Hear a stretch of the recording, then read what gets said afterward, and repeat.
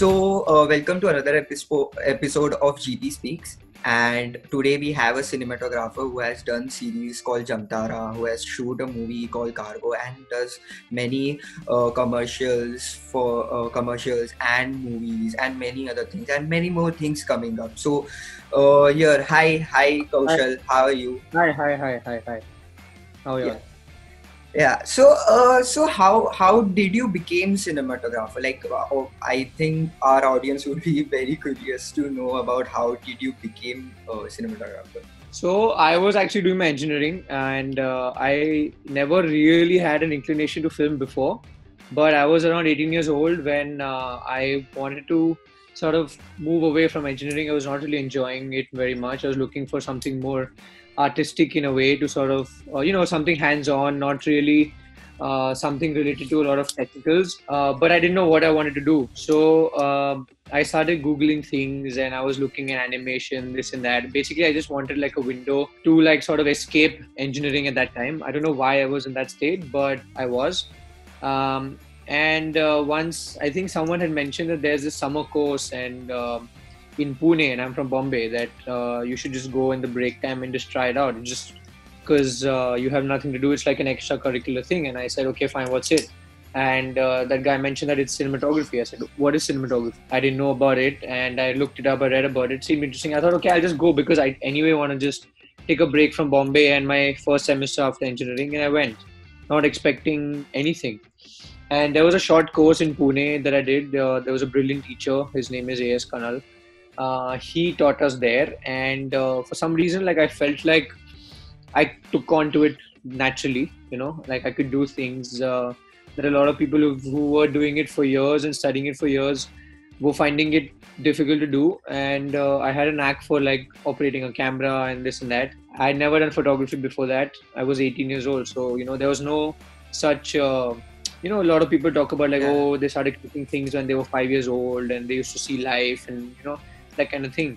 With me, it just started accidentally. I really enjoyed the 3 weeks there, and I thought like, okay, man, this is something that I like doing, but I don't know if I want to do it for life. But at least I can tell my parents that maybe this is something I want to do, and take a break from engineering. So I came back and I told my parents that I want to be a cinematographer, and they were like laughing at me. They were like, just continue your semester. I think you're just saying this because maybe you flunk your first semester or something. They didn't believe me, but when the results came out, I had actually cleared everything, and I had actually topped my class in mechanical engineering. So they kind of started believing that, okay, fine, this guy is not really just escaping. So I knew someone who knew someone who was like a cinematographer, and he was going in the film industry with this slow motion camera. It was very new at that time. It's called the Phantom. So I wanted to intern. So I went and I just told them that this is what I want to do, this and that. So for 4 or 5 months, I did like a free internship where I was learning the way this new camera works. And that new camera was like a really hot thing right at that point, because not a lot of people in India had it. So we were basically going from one shoot to the other. So like I was on a Rockstar set, for example, to like a lot of like Dam Maro Dam was another film I think I was on. And there were a lot of these films where there were like these slow motion shots required. So I was hopping basically, and I was just an intern. I was not doing much, I was just learning, picking up things. I did that for like 6-7 months, and my parents slowly believed that, okay, fine, like he is putting in the effort and he's learning. So maybe he needs the academic thing too. So I put myself into Whistling Woods International. It's a film school in Bombay. I got in because I was like 19 at that point. So FTI was out of question because it was only after you graduate and things like that. So I got there and I studied for a couple of years. So I studied cinematography there, and I got out when I was like 2021. And since then, it's just been a journey of like figuring out how to get the kind of work you want and things like that. Wow, that's really interesting. So, as you mentioned, like you were learning on the set and then you did your graduation. So, is Right. there any few things that you would like to mention which a good cinematographer must have? I think, see, a cinematographer is like a right balance between something that's very creative and still very technical. You're basically deciding the visuals of film, according to what's written. So you have to collaborate with the director and figure out the right things, but you also have to technically make sure that things are worked out. And it's a constant learning process. It's not like you do just a course and that's it, you know. I mean, I think it's in every field. Like, you are certified to do it, but it's a constant state of learning. It's like an infinite state of learning till the end, you know. So Yeah. as long as you have the hunger to do it and you have the knack of balancing creative with technical, I think you could handle it well. Yeah, yeah, I completely agree. Like every field you have to keep on learning. Like even in cinematography, the era shifted from the reel to digital. So how you thought, like when you saw the shift, what were your points and what you thought about the shift from reel to digital? See, when I started shooting, right now I'm like 27. So when I started shooting, which is like around 6, 7 years ago, the shift was already happening, you know. So film was out, film was just there in our film schools to learn, but the digital age had already taken over. So, I mean, I'm completely for technology and what it does to you and things like that, but I'm also for what an older technology puts in you, which is basic principle. You know, when you have lesser means to do something, figure out more ways, you use your mind more, and the newer technology makes you use your mind a little lesser. So I think if you keep the same application that was before and use that application to achieve things now, it will really be more helpful. So the principles of the past, but the choices of the future, you know. Yeah. So, I mean, I'm definitely not against digital technology, but I really feel like there's a charm to what film does. For example, you know, someone like Christopher Nolan still shoots film. So there is a reason why they do that. They still shoot in the way things are. I mean, yes, most of the world has taken to digital, but I feel most of the learning still happens on film because that's the best way to learn principles of like cinematography, photography, that kind of thing. And it's like at the end of the day, like for example, if you want to learn how to paint, you will not learn it on like an app on the laptop. You have to take the brush, you need the paper, so you need the analog things that push your mind to think. And that's what older technology does, and that's why it's so important still, you know. So, like, let's come to in detail about your work life. So, like, may our audience know like what exactly your typical week looks like? So there is nothing like a set rule in terms of the timelines of work in our field, you Yeah. know. So for example, I pick up this project and I have a meeting with the director of Jamtara and I meet him, and everything goes well. We get along and I really like the story. I want to be a part of it. So I sign up for that project. Now that was at least an 8 month commitment. Okay. So first you go to the town itself, you look at the locations, you recce the locations, you go there, you come back, you decide where you want to shoot. So you go find the locations. So we cheated Jharkhand and Maharashtra. So we went to Maharashtra, we looked at small villages, we combined that, we decided this is where we want to shoot. Then you have to go out and decide what time you want to shoot what, that kind of thing. So all that is called location scouting and tech prep and all of that. And then the shooting actually starts.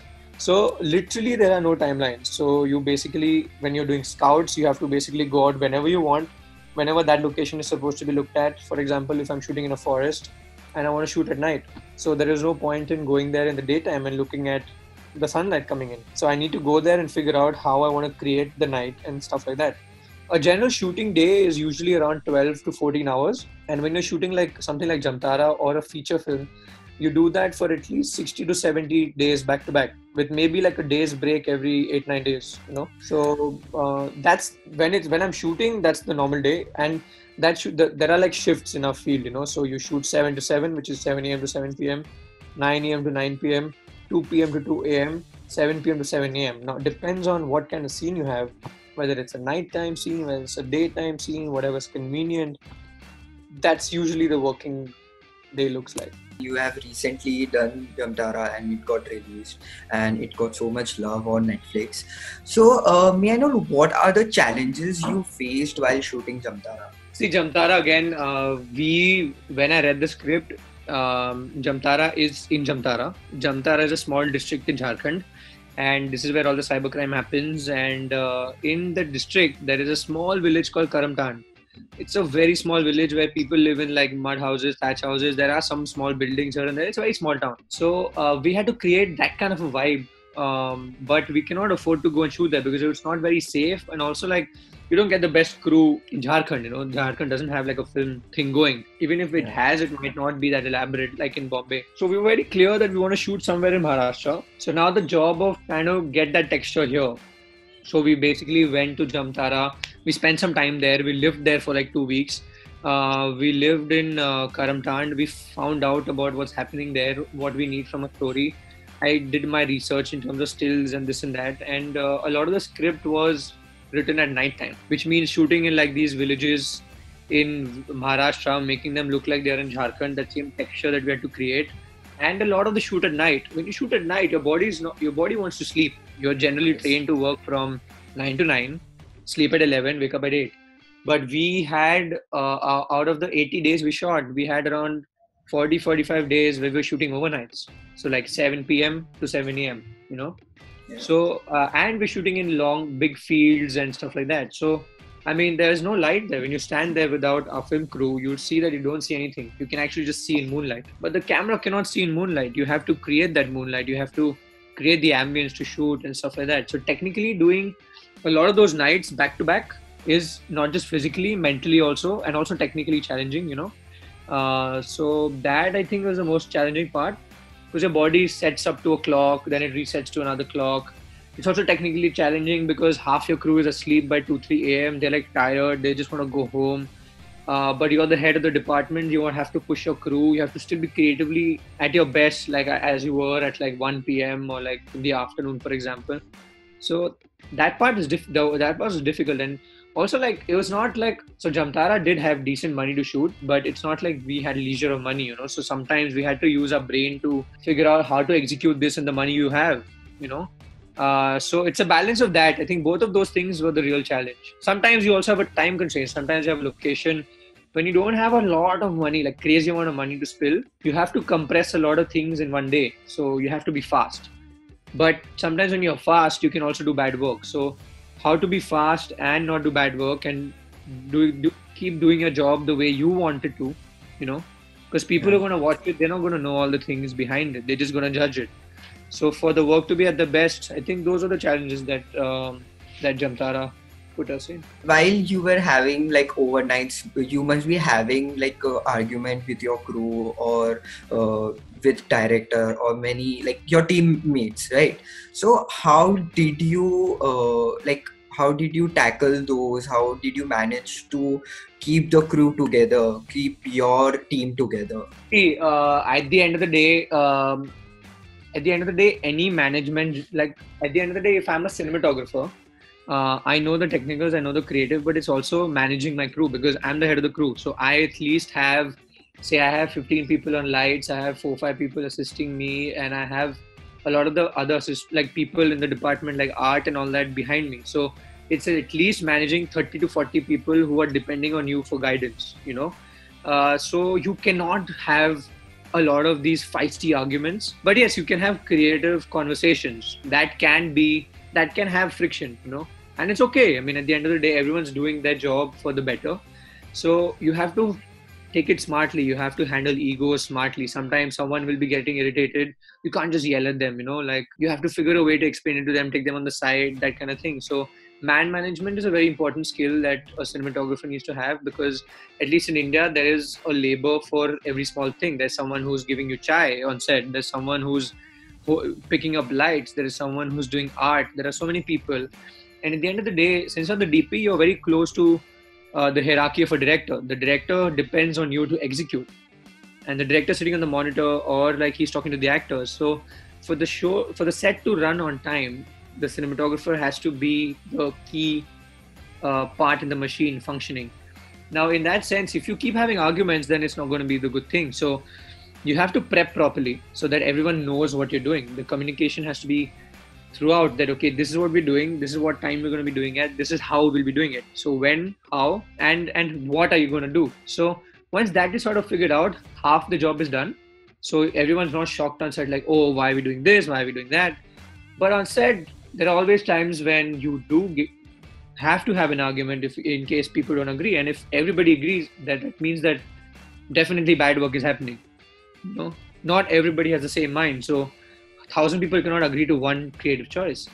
And but that's what you call a healthy creative discussion, and as long as it's done in good spirit, it's okay. But there's no bad blood that needs to be there. There's no arguments that you need to have.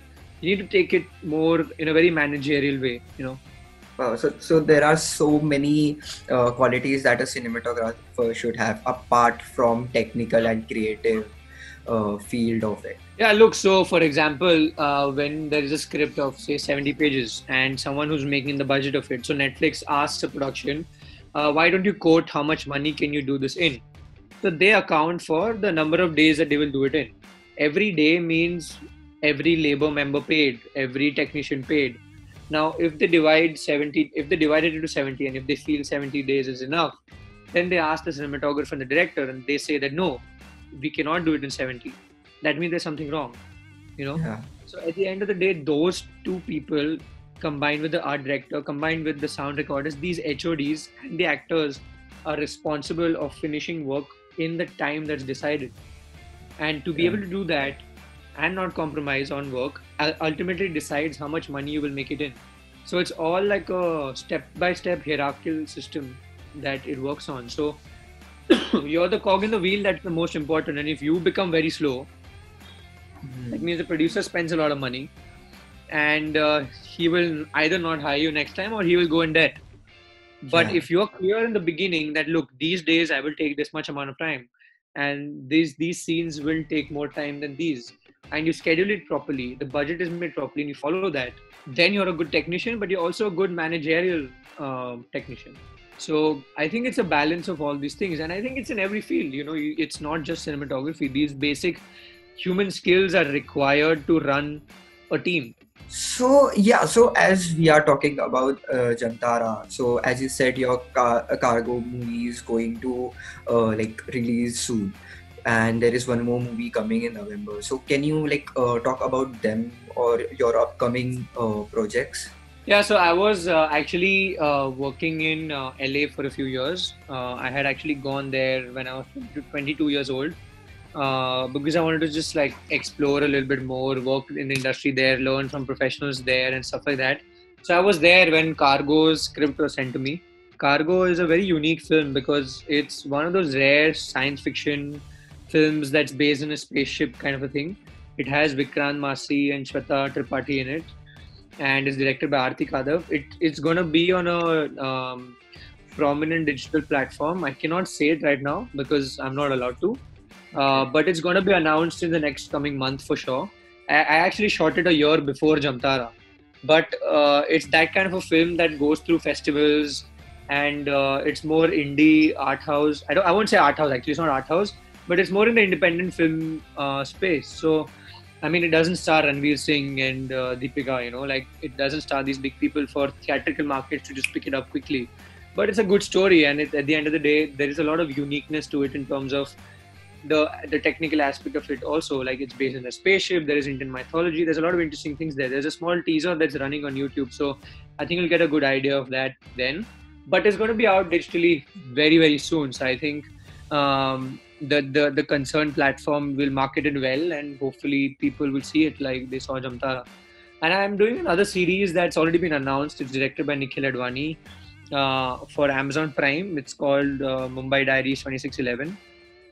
There's an announcement that went out in January. I think you might find a small snippet in the Amazon yearly catalog that they put out. So that's coming out in November. Oh, wow. That's about 2611 and stuff that happened during that time and stuff like that. So as we are talking about your project, so like as a cinematographer, like what Yeah. were the biggest challenges you faced in your career? See, I started out very young. Like I was like 19 when I started out, and I got out of whistling was when I was like 21, 22. So for someone to trust a 22-year-old with the kind of work that I was looking for, I think that was very difficult, you know. And I don't have like I have a baby face in a way, you know. Like I can't like, and when I remember when I was 21, 22, it was very difficult for me to convince people to hire me. So that was very difficult. But I knew that my work is good, so hopefully one opportunity will lead to another, and it's just that period of struggle is always sensitive for everybody, when they're beginning in the film industry or say any kind of industry. I'm assuming I'm like addressing to artists of different fields, and Yeah. the time when the first eye goes on your work, that period of time is the most tricky for you, and that's what it was for me too. And I think once that happened, once someone starts looking at the first piece of work, then to get your second becomes a bit easier, then your third becomes a bit easier. But yeah, but you keep your hunger like it was when you weren't noticed. I think that's the biggest challenge as you grow. So I think that's what I always push myself to, and it's one of the challenges and one of the things that I always make sure that is there. Like you treat every day as your first day on set. So yeah, so as we were talking about like what are the challenges you face, and so when you meet a director, so like when you discuss the script, so how important is it for the cinematographer to know the script, and how well a cinematographer should know the script? I mean, I think script is everything, because the script is initially the screenwriter, the director's vision, and the producer's vision, and whoever's paying for that, say a big studio or whatever, that is the story that you need to tell. And all of us, like no matter who is on set, the DP to the producer to the director, we are all servants of the story. Yes. So we Yes. want the story to be told in the best way possible so that people want to watch it. So to know the story is your Bible. The screenplay is your Bible. You have to read it thoroughly. You have to know your characters. You have to know whose story is it. You have to know how you're gonna say it. So it's extremely never go in to meet the director without reading the script that's been sent to you. It's crime. It could lead to a lot of sourness between y'all, and people might not take you seriously, because at the end of the day it is about that. So I read it at least 3 times before I even go and meet the director, because I want to be thorough with my thoughts on it. I go over everything I want to do. It's like, when you it's like even in like if you're working in a IT company and you have a presentation, you prepare it and you go. You just don't land up there. So every meeting that you do as an artist also needs to have prep that goes into it, so that people understand. And because the thing is, for example, if I don't know what I'm talking about and I'm going to come up with it on the day, then I'm always going to be a lot in the middle, like that kind of thing. And you don't want people to be lost in those words. You want people to understand what you want to say, the fact that you understand the film script or a series script, and the fact that you're the right person to tell it well. So for that to happen, you really need to prove that you know the story, you understand the story. As you talk about like the set, the things the cinematographer has to do, and what are like what are the major roles of lightings and lens and camera and different stuff. So may I know what is your favorite equipments, like the A list of your equipments? What is your favorite camera? What is your favorite lights? What are your favorite lens? What are your favorite filters? It again depends on project to project, but I can tell you, say, project based. So, for example, in Jamtara was going on Netflix, and we knew that we needed to shoot 4K at least. And at that point, there was only the Red camera that was doing that. So there are a couple of cameras in the market called the Red. Then there's Alexa, which is from a German company called Arri, and then there's Sony. So you have to choose according to the project. So Netflix, there you got the Red. Now I wanted to create this very textured, organic village look. So I wanted to use older lenses. I didn't want to use the newer lenses, which are very clean and sharp. I wanted to use these lenses, which had their sort of, it had their flaws in it. The lenses that Yeah. were older. So I used these lenses that were the lenses that were used in DDLJ also, for example. That old lenses is what I used. Those lenses were also used on Secret Games, by the way. So there are these lenses called the Hawk lenses. And I wanted to have a very larger than life look to the village. I didn't want it to look very like, normally when we see villages in cinema, it's very simple and humble and documentary like. I wanted it to be a very grand looking classic image. So there is this format called anamorphic that we chose to shoot it in, because it adds that little bit of style in the image. So that's how you go about choosing your camera, your lenses, and then you decide, okay, so what's the budget we have and what is the language that we're choosing to tell. So we chose to not do a lot of crazy camera going haywire, I didn't want to distract the audience with my work. But sometimes when like the actor is really thinking about something or he's emotional, you go into the character and stuff like that. So for that you need various devices like the Steadicam, or you're using a dolly. A dolly is something that you use to track in, track out. Depending upon every day, you sort of chalk out what the kind of technical resources you want to go for. Cargo again was shot on newer lenses because I wanted it to look like it had to have very science fiction-y kind of a not plastic but kind of a very sharp modern look, so then you chose newer lenses that had very clean, very crisp kind of a look, and then I shot another new series now, which is Bombay Diaries, where I wanted to look like Mumbai, that how I remember when it happened. So I again used these lenses that had a particular texture, but I used the Arri camera because for me, I was shooting a lot outside on the streets of Bombay in like very low light. So I needed a camera that responds well to very less light. So you do a lot of camera tests and you figure out, okay, this is the one or this is the one, As you started, when like you started very young, you said like you started when you were 18. And so who were the aspiring, like who were your admirers? Whom do you admire?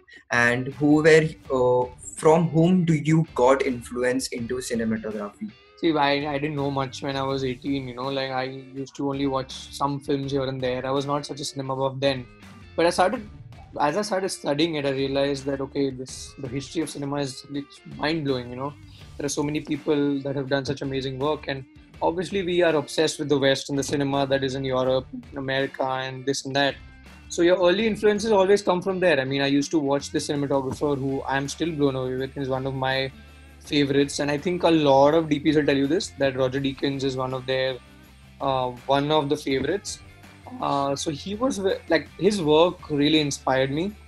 But as you grow, you see so many other artists, like you suddenly realize that, okay, that is something that's a very populist kind of a thing. He's like Sachin, for example. So Roger Deakins is equivalent to someone like a Sachin Tendulkar, who's like a legend. He does amazing work and everyone admires his work. So like every cricket fan is a Sachin fan, that kind of thing. Yeah. But then there are other people also. There are other people who are doing good work. There are some European DPs that you can follow. Then I'm studying some older Indian DPs. Like there's this cinematographer called Subrata Mitra who worked with Satyajit Ray, So there is him. So there's such a wide range of names that I can tell you, but there are always these favorites who are like the Sachins, like everyone will tell you their names, and then there are these in-betweeners whose work you really appreciate, but they're not very well known, unfortunately. So there are those. So there are these American greats like Rodrigo Prieto and Roger Deakins and stuff like that. But the Indian contemporaries, for example, also you also learn from the people who are doing the work now. So there are a lot of DPs now, especially in India. Like earlier, there used to be this notion that foreign firang DP ko leke aate hain and foreigner DPs are good. But now it's become, the best work in India is literally being done by Indian DPs. We only get the second rate of the foreigners that come here and shoot. There are a lot of DPs nowadays, like Swapnil Sonavane is very good. There is a DP who shoots amazing work. His name is Mitesh Mirchandani. He's an Uri. So there are some these young DPs who I also really admire. And then some of these older Sachins, as I would say, that every DP in India would admire, for example. But it's a gradual process, and sometimes you don't even know the name, and you watch something. Like right now, I'm watching this Netflix series called Dark. It's a German series, and it's amazing. I'm very inspired by it. I was seeing Mindhunter before that, and I was amazed by it. I'm done with my questions. So, is there any closing comments like you would want to?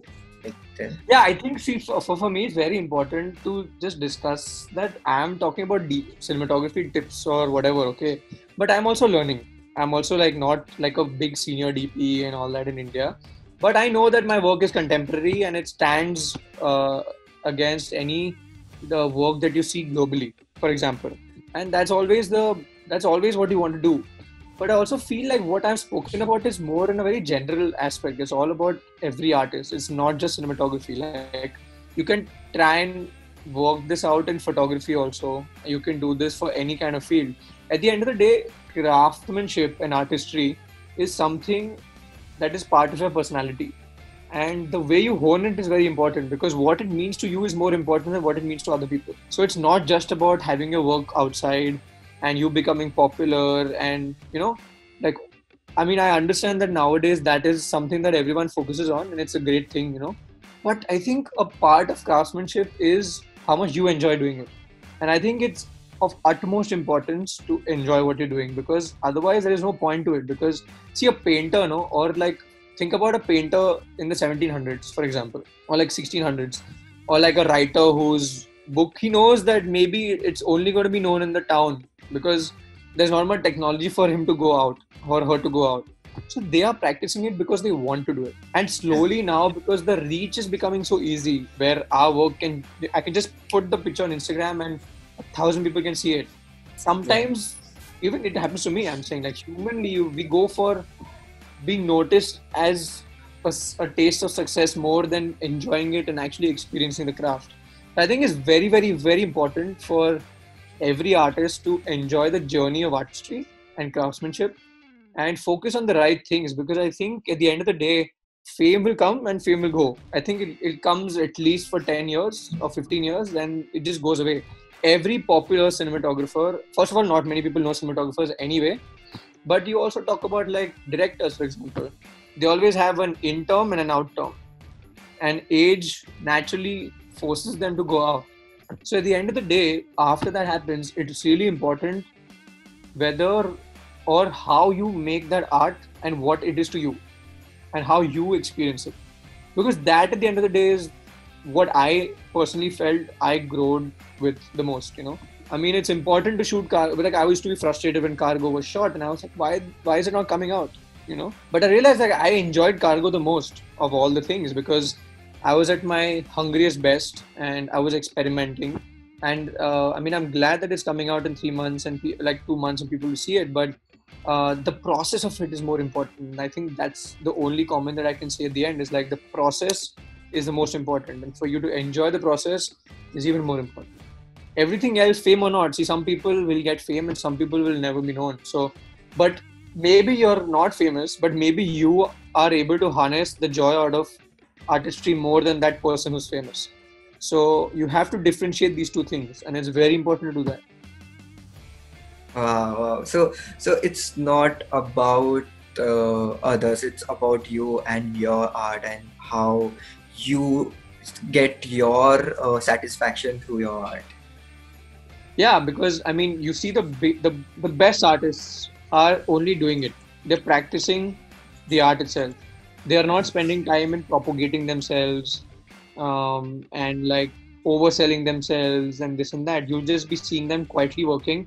You'll see their work, and then you will go and find their name out. They are not trying their best to like put themselves out there, because they are busy doing work. They are busy in giving themselves joy out of practicing it, improving out of it. It's basically about growth. So it's about human contentment, and you trying to sort of reach a space where like, um, you are learning from yourself, and that is at the end of the day everything. Because uh, what is there for someone after he's won all these awards and after he's getting accolades? It's just about self improving, because that's one thing that he can or she can do anyway, because they can be better than what they were 2 days back, and for that they need to take effort. For that has to be relentless. Yeah, so I think it's very important to uh, not fight with yourself, but just always be in constant comparison with your previous self and want to go one step ahead. And I think that's all to it, because you see, like, for example, this Roger Deakins, okay? So he shot a bunch of great movies, a bunch: Shawshank Redemption, Fargo, like a bunch of Revolutionary Road. But he is almost 70 now, maybe like his mid 70s. I don't know his exact age, but he's still improving himself from what he was a few years ago. And I think that at the end of the day is artistry at the core of it. Be it painting, be it writing, be it anything, you know. Yeah, so I think we are done with the questions. And thank you so much, Kaushal, for joining us and taking out your time and like coming on the Zoom. Absolutely. And I mean, I spoke so many things that I think I learned from myself, talking about, because sometimes a lot of things are like hidden within that just come out when you're talking about those things to other people. So thank you so much, and thank you to the Grey Pixel team to reaching out to me to do this. Thank you so much, Kaushal. Thank you.